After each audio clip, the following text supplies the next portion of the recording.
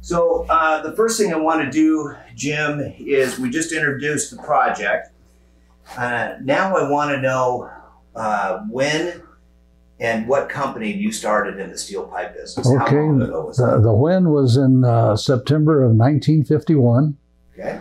I was a senior in high school, and one of my friends was working at Valley Steel after school. And he says, "Jim, you're looking for a job?" And I says, "Of course I'm looking for a job." So I went down and interviewed with the fellow that ended up hiring me. His name was Jim Fontana. Rough talking guy. He was like the treasurer. And I was after school as a file clerk. And the salespeople were about 20 guys in a bullpen situation,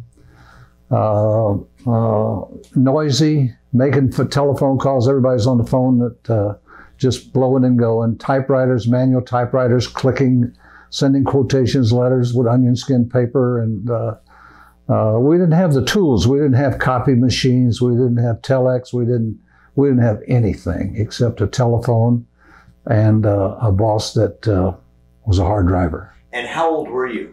I was 17. I would turn 17 in May, and I started at Valley Steel in September. No, I take that back. I was 16. 16. I was 16.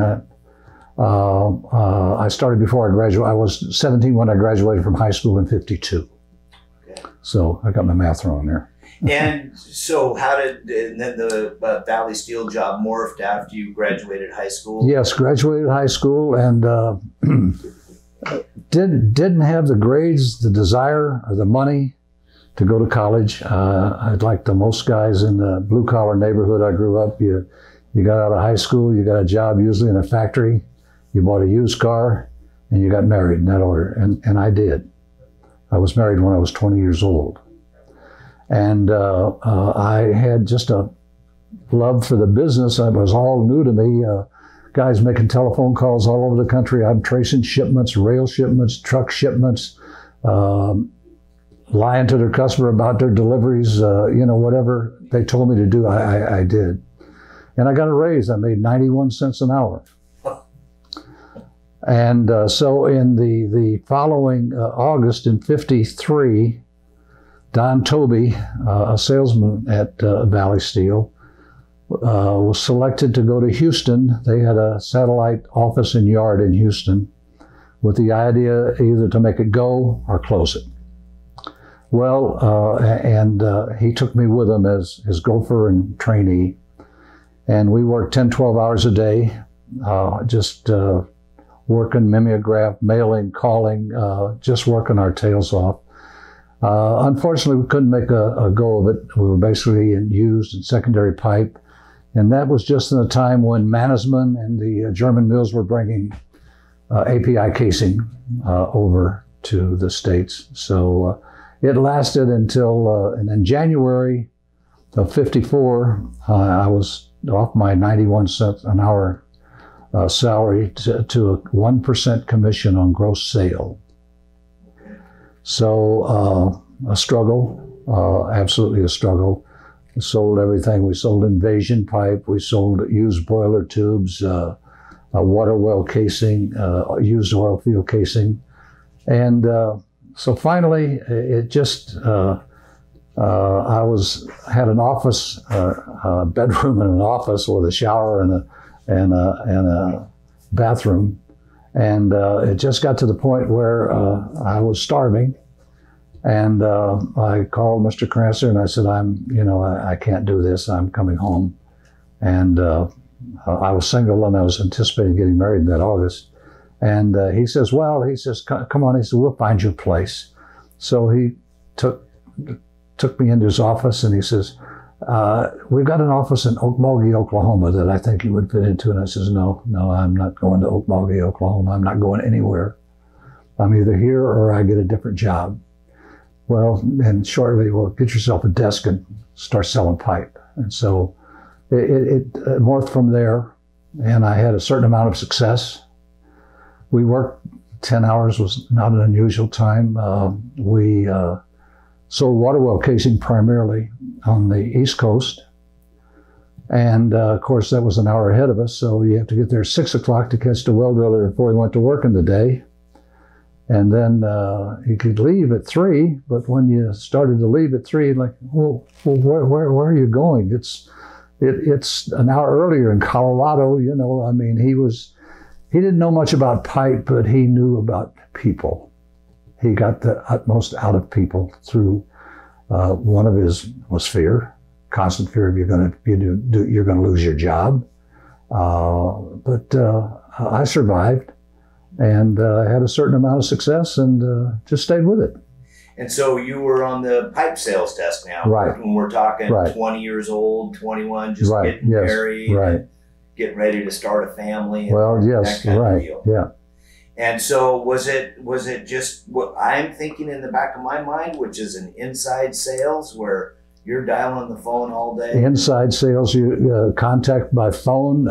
In all of my career, which spans a total of 68 years, I guess I have met face-to-face with less than 1% of the people I've done business with, and I've sold thousands of customers in my career. Sure. Build relationships on phone is different than sitting down like you and I and looking each other in the eye and shaking hands and BSing a bit. You have to do your BSing quickly because the phone is, the bill's running up. Right. But you build relationships, and I think has been one of the keys to my success. Yeah. And we talk about, I know it's an ongoing subject we talk about all the time, is the changes that have happened. And we can talk about the obvious changes of email and all those, but when you were going through the 50s, the 1950s and into the 60s, did it remain pretty constant as to the type of business, or what were some of the most prominent changes? It was constant. You just we dealt primarily in secondary, in reject pipe. We had Mr. Kranzer had connections with Pittsburgh Steel, Aliquippa Mill, and he had Newport Steel in Newport, Kentucky, or Wilder, Kentucky. And we sold rejects. So we got U.S. Steel rejects out of, I've got some pictures here I'll show you that we just load up rail cars, or they'd load up rail cars, and we'd send them to Louisiana, Missouri, and could be anything from 1-inch pipe to 26-inch pipe. And small stuff, and they didn't know what to do with it. So he was innovative. He started making playground equipment out of extra heavy and double extra heavy pipe. It was cheap enough to do that. Swing sets, clothesline poles, picnic tables, the whole hog. And a draw bench, he put a draw bench in that he drew tubes down to square tubing and reduce it to smaller rounds. And they had their own coupling shop. They made pipe fittings at Cairo, Illinois. And so we had a fittings division. And it was just exciting. And it was shortly after the war, in the early 50s. A lot of things were going on. The farm implement industry was just going crazy, buying secondary material. And the pipe business, as I figured, was more localized. You never heard of a guy from Chicago or St. Louis selling somebody pipe in Buffalo, New York. I mean, it was localized. And there weren't many secondary dealers. The selling prime 853, of course, the price was like double the well driller. And we'd sell well drillers pipe. We had thread and couplet. And a lot of them had the old churn drills where they just pounded the pipe into the ground. And we run out of 6-inch pipe, and he told us that he had a heck of a deal on 7-inch OD. So we sold 7-inch OD. We got double commission for selling 7-inch OD because he bought it for scrap, basically. What were the price levels back then? 6-inch pipe for $2 a foot, $2.45, $2.50 a foot. That's 10 cents a pound. Yeah. $200 a ton. Yeah. It was just cheap. Everything was cheap. Used boiler tubes we sold. We would get an order, say in New York, and if you got 1,000 feet, that's a half a truckload. Well, put out little meeting. We need to fill out a truck going there. So you sell it, you load the whole truck up and sell it on the way. That had some success. Of course, it didn't always work that way. And then he had return loads, picking up pipe at the mills to return to make the trucking. He owned we had like 40 trucks.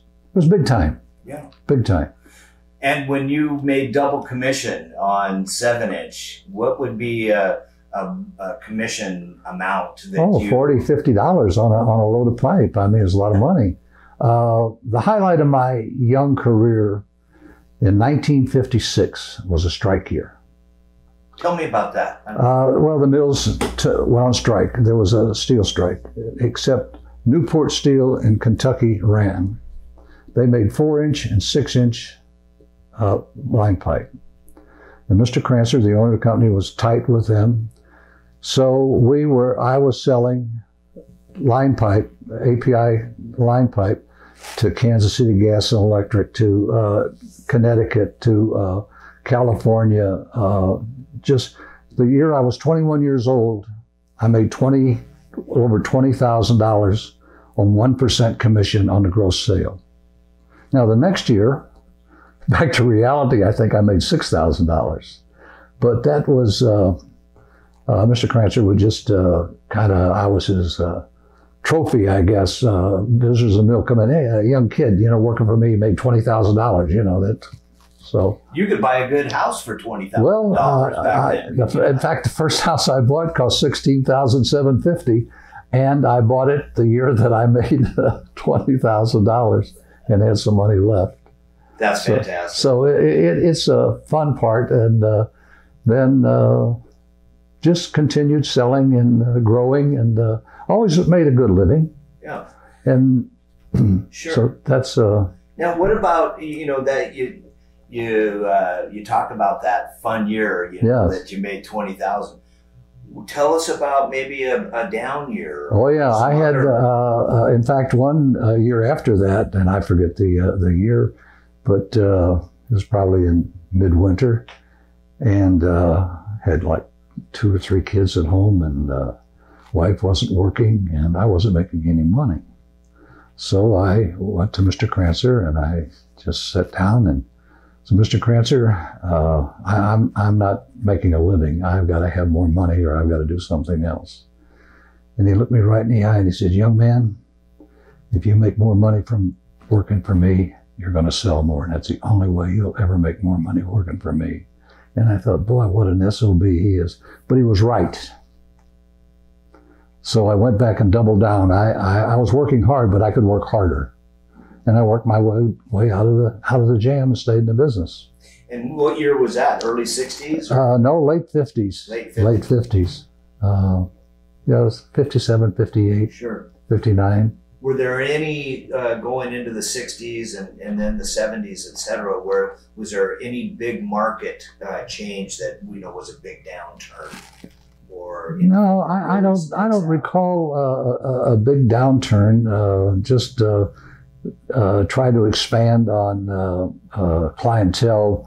Well drillers were getting pretty saturated, and they were tough buyers, man.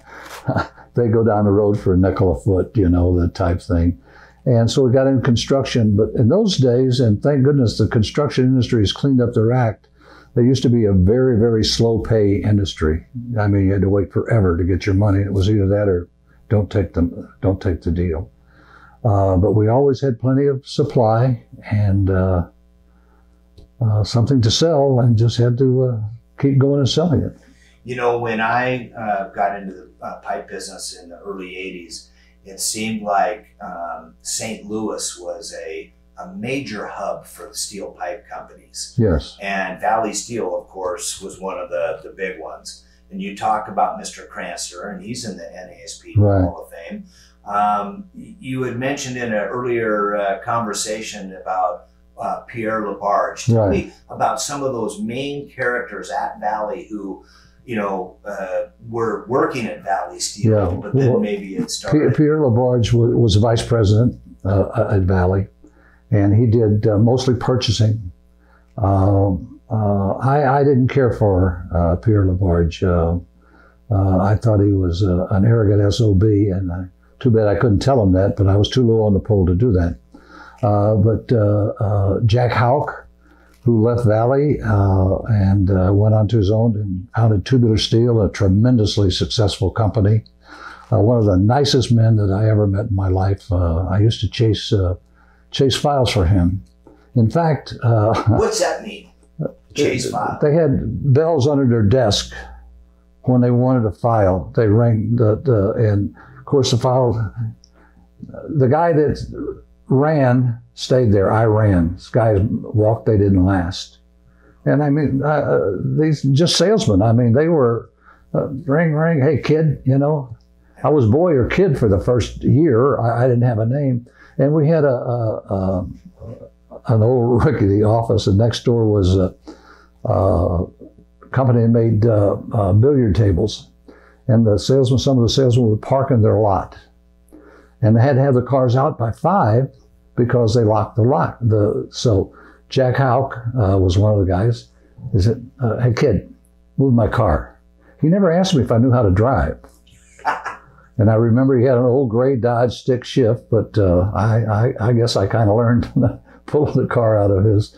But just fun things like that. So file runner, all you did, you were running files literally. Literally. Desk to the whatever the salesman wanted, they got. And Mr. Krancer wanted, hey boy, get me this, or get me.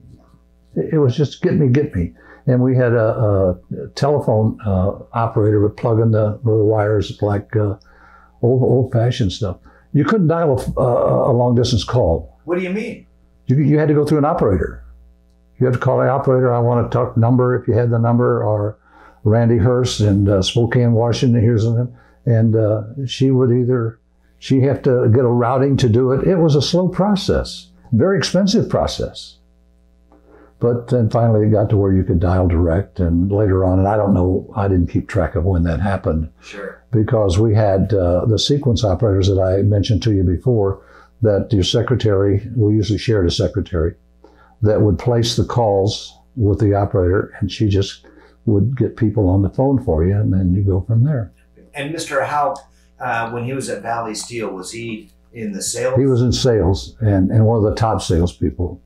And you just knew that wouldn't be forever. He just had too much going for him. So he left, and in fact, he left. And Mr. Krancer, I had to go to Jack Houck's house and get a duplicate set of 3x5 cards that he took with him, his file, and his Rolodex. His Rolodex. So I had to measure them. I didn't count them, I measured them. And then when he got them back, Mr. Krancer measured them, made sure he got the same amount back. It was a clandestine type thing. And the political stuff was involved in the city. And then Valley hit really hard times. And they got bailed out by the Teamsters Union. When was this about? Oh, this was in the 60s. I don't know exactly the 60s, but the Teamsters Union, Jimmy Hoffa was responsible for getting the loan. In fact, Mr. Krancer's youngest son, Bobby, married Jimmy Hoffa's daughter. Oh my! And they still live. They're both still alive, and they live here in St. Louis. The union sponsored Valley Steel to give them the working capital, the line of credit, and it all worked out great. And it ended up great. Everybody got paid, and everybody was happy. Now, going back to your start with Valley Steel and in the 50s, you and I share a mutual friend, a good friend in Earl Cohen. Yes. And Earl was a St. Louis boy, and he got his start at Valley Steel. Right. And I do believe it was in the mid to late 50s. Yes, it was in 55, 57, in that era. Earl came to us through a connection that his father had with Mr. Krancer. Earl's father owned a cab, he owned like 3 cabs. He was a cabbie. And Earl came there, and he wasn't received well by a lot of the people. Figure you're in the mid. He was Jewish. You know what? We didn't have any other Jewish people there, so there was some animosity with people that, you know. But Earl and I just clicked. We just became friends, and we've remained friends all of these years. And I just love the guy. And his health is really failing, and it's sad to know. But he was a good salesman. He worked hard. And L.B. Foster in 63 or 64, it was, I forget exactly the year, came to town recruiting salespeople, and they hired a fellow by the name of Vince Leone. And Vince went to work for L.B. Foster on the West Coast. Los Angeles. Los Angeles. Then I got a call from L.B. Foster, and they interviewed me and offered me a position on the West Coast, which I had no desire in the world to do. I had a wife and 3 or maybe even 4 Did Vince work at Valley? Yes, oh yes. Vince was a salvaged car salesman. He was a good salesman, hustler, good hard worker. And then Earl accepted the job that basically that I turned down. And he went to Los Angeles. And as it turned out, the best move for both of us, Earl went on to make a lot of money. He had a great career. And Vince unfortunately passed away at a very early age. But his son is still in the business, and Mike is still in the business in California. Yeah, so that's... And there was another name, the Valley guy that you might have heard of, being out west, Cutbirth. Arliss Cutbirth. Arliss Cutbirth worked at Valley Steel. They had a thread protector division where they went out in the oil fields and gathered up the thread protectors that were removed from the casing as it ran down the hole, and they brought them back. I've got some photos here I'll show you, where they reconditioned them and sold them back to the mills. And then he left and started his own business, and had quite a career. And his son Patrick was involved, and he was tied in politically with Reagan. They were pretty close. So that's another offspring of the Valley. The tentacles are out there. And that came up in conversation yesterday when I was interviewing with Robert Griggs, and I asked him point blank, you know, when I started in the business in the early 80s, there was, you know, the Valley Steel, LaBarge, Tubular Steel, L.B. Foster, right, and Gensco. Right. And I asked Robert, I said, why St. Louis? And how did all these pipe companies happen? And he said, Valley Steel. Yes. You know, it's like the, you know, the coaches have the, you know, the offspring. Right. You right. know, the assistant coaches go off and, you know, become head coaches. Same thing in the steel pipe business. Right. Right. There's a kind of a Big Bang theory. Well, you know that Valley was. You could make some money there, but you had to sell an awful lot of stuff. So it was pretty easy to pick off their players by offering them more money. Money was the name of the game. Sure. And so a lot of guys started at Valley and got an education at Valley and went out on their own, and a lot of good things happened. Sure. If you could try to explain to somebody coming up in the business that amount of work and effort that it takes to be successful, what would you say to a young person these days? Well, it's the young person today is different than the young person in my era, of course, but I think the principles still apply. You have to have a good work ethic. You have to work hard. If you have to work long, if that's what it requires, and you have to work hard, and you have to have a good attitude, and you've got to have a passion for the business. It can't just. I don't think it's just you can think, well, I'm going to work in the morning. I'm going to go sell some pipe in the morning. That's the attitude that you have. And you maintain that, and then build relationships with your customers and have them think of you when they need pipe. Treat them right. Be honest with them. And that's an oxymoron a lot for a lot of the people in the pipe business. They had some bad eggs in the pipe business, and it's cleaned its act up, I think, tremendously, which is good. And a lot of good people, just wonderful people in the pipe business. It's competitors are friendly competitors. Your competitors, you buy and sell, and we're always glad to see each other. Did you have a mentor or a leader or a... Yeah, Don Toby, the fellow that took me to Houston with him. He was a salesman and one of the top salesmen, and he took me under his wing. He was like 37 or 38 years old. And we lived together in Houston for about 8 months. We shared a motel room. And then when he came back to St. Louis, I got kicked out of the hotel and had a bunk bed in the office kitchen. But he poured his soul out to me. He taught me so many things about life and about the business and about sales. And he was obviously at Valley Steel. Yes, at Valley Steel in Houston. And I just listened to the guy because I was just so impressed with him. And he had the attitude, look, kid, I'm going to teach you everything I know. I won't hold back a thing, but I'll beat you any day of the week. That was just his attitude. And as I've trained a lot of people in the pipe business, and I try to adapt that same attitude, that look, I know what I'm doing. If I'm going to teach you everything I know, but if you ever want to challenge me, go do it. Yeah. And as a result, I've trained some just absolutely fine people. Jeff Ritter worked for me at Valley Steel, and he's been tremendously successful. R3 Steel. R3 Steel. Glenn Reynolds at R3 Steel. Glenn, Travis Thompson, who's passed away, was a salesman. Glenn's son, Dustin, he's Glenn was an unusual guy.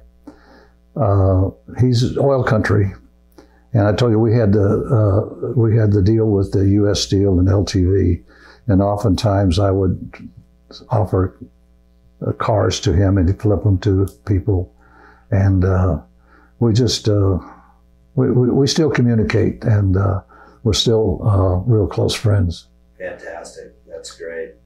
Now, did you have any good memories, or no, of course you have good memories, but of the NASPD, were you a regular attendee? I was a member of the NASPD with 3 companies, with Valley Steel, and it was Scott Supply. We were members, and then I was at Barnes Pipe. Now there was a couple of windows when I wasn't involved in there, but I've been involved pretty much since its beginning. And to talk about the genesis of going from Valley Steel, and talk a little bit about Scott Supply, and then how that then ended up being Barnes Pipe. Well, Scott Supply, we Bud Long, who was with Lally, he and I went together and formed Scott Supply. And what year was that? 1987, I believe. Let me check my sheets. Yeah, 1987. But Bud and I, we were a bad mix. We just didn't see eye to eye. So rather than the bank called our loan, which we weren't behind of anything. We paid off Capco, who was our sponsor, where they got their money. And the bank just decided that they no longer wanted to have us as a customer. And so we settled out with the bank. We squared up with the bank. They were satisfied, and we bailed out. And then Scott and I, or Bud Long and I, split the sheets. And Scott Barnes and I just changed the name and the same phone number, and we had a lot of ambition, a lot of desire, and absolutely. Scott Barnes, your son. The Scott Barnes, my son, yes. He had worked for a year and a half or 2 at Valley. And of course, when I left Valley, he got fired, and I had a son-in-law that worked at Valley, and he got fired. Well, my son-in-law didn't make it in the business, so he went on to some other things. But Scott and I, the two of us, we had a lot of ambition, a lot of desire, and absolutely no money. So the first 2 years that we were in business, we survived and grew what I call integrity financing. The integrity part was people that I've done business with over the years. Earl Cohen. Earl Scott had an order in Georgia. He sold 2 carloads of pipe. Bought it from Earl Cohen. It was like $80,000. So Earl, a couple of days later, he calls me and says, Jimmy. He used to call me that, Jimmy. He says, my controller or my credit man says, we don't have any credit information on you. And I said, Earl, if you had credit information on you, you wouldn't take the order. We don't have any money. We just don't. I said, we got an order. It's a good order. The guy's good pay, and I'll pay you in 30 to 45 days, absolute max. I promise you that. He says, okay, that's good enough for me. Pete Knowles, the same thing. Now, Pete was a tough guy to deal with. I mean, you had to be on, you couldn't slip up with Pete. I mean, if you said the check was Friday, then it better be there Friday. But he gave us credit. Jerry Rubenstein gave us credit. So people like that are the reason that we survived until we got to the point where we could get a bank that was interested in talking to us. Sure. And our word, we kept our word, we paid our bills, and there was many a months that went by when Scott and I either one of us didn't get a paycheck or we trade off at who got paid because the vendors had to be paid first. Sure. And the third month we were in business, a fellow in Arkansas stiffed us for $18,000. The name escapes me. I try to get it out of my mind. But we've done well. We've our banking, everything. We've grown, and we've got a nice company. That's great. And the highlight of my career is to work every day with my son. We've been doing it now for about 33 years. He's the president, and I'm the vice president. He's a majority owner. And he was the president when we started because at Valley Steel, it was a good company, but it went broke. And the primary reason it went broke, they had 2 co-leaders that couldn't make they had to, how do I phrase it? If there was a situation, they would meet in the middle of the road not to offend each other when the real answer was either over here or over here. Right. So that happens. So I said to Scott, you're going to be the tiebreaker. If we each have our own opinions and our own voice, but it comes down to a tiebreaker. You're the tiebreaker because that's just the way it is. I've done this so you got to start at the top. And we're in our 30th year. We've never exercised that part of our agreement. Sure, that's awesome. It works because it's out of love and respect of each other. Of course. Circling back to the NASPD, you say that you've been a member of the NASPD as of 3 companies: Valley Steel and Scott Supply, and now Barnes Yes. and Steel. And you were elected into the NASPD Hall of Fame. Yes, that's got a highlight of my career. 7 years ago already. Yes. And you were brought into the NASPD Hall of Fame the same night that Earl Cohen right. was. And I thought that was a great tribute in itself. A little touch on history. We were 2 of 5 ex-Valley Steel that are in the Hall of Fame. Jack Houck, Duck Yaden was with us for a while, and of course Mr. Cranster. Mr. Cranster, yes. So 5 of the current crop, and it's growing every year. Naturally, it's growing, but I think makes a statement about Valley Steel as being a pioneer of the industry. Absolutely.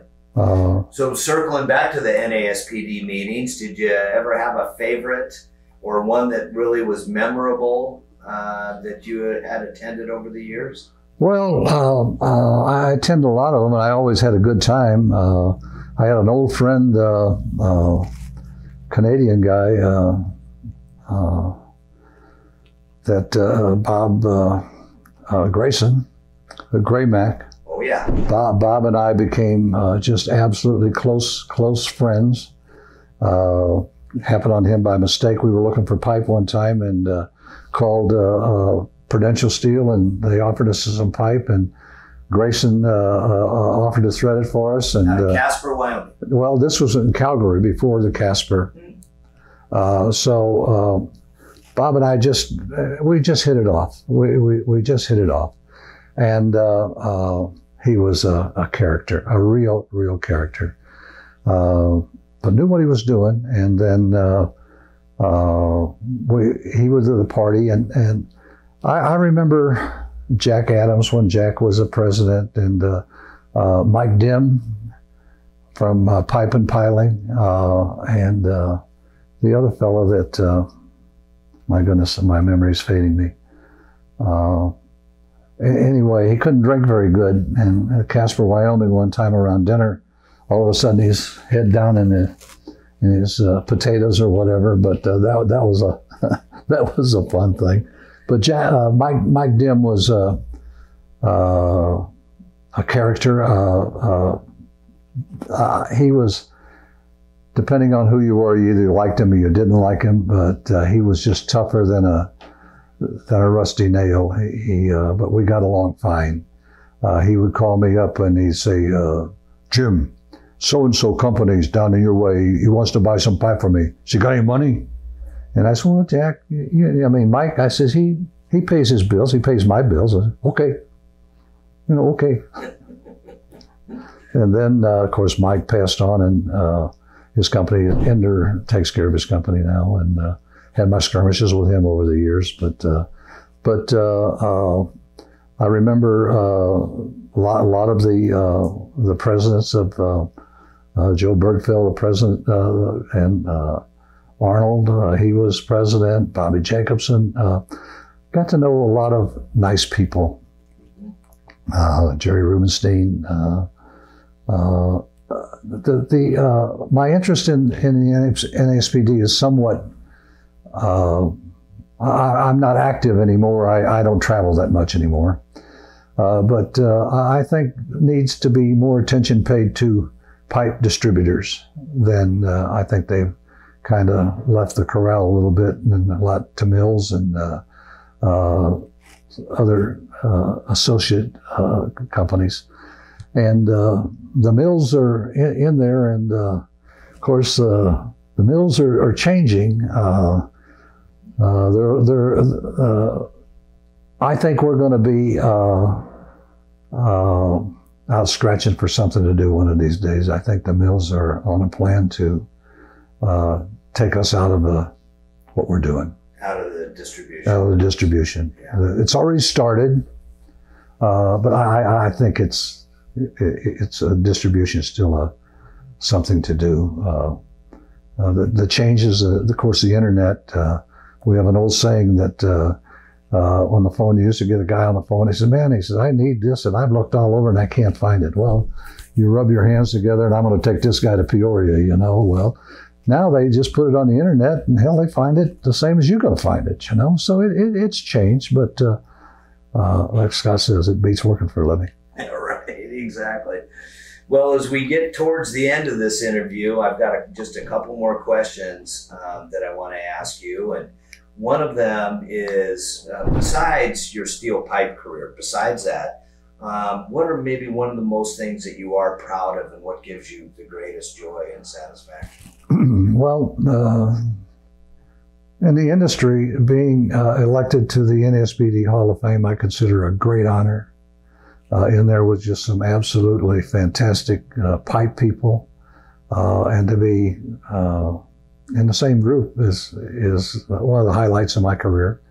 And the real highlight of my career is, like I said before, spending like 33 years working every day with my son, and to see him grow, and to in whatever way to help him grow.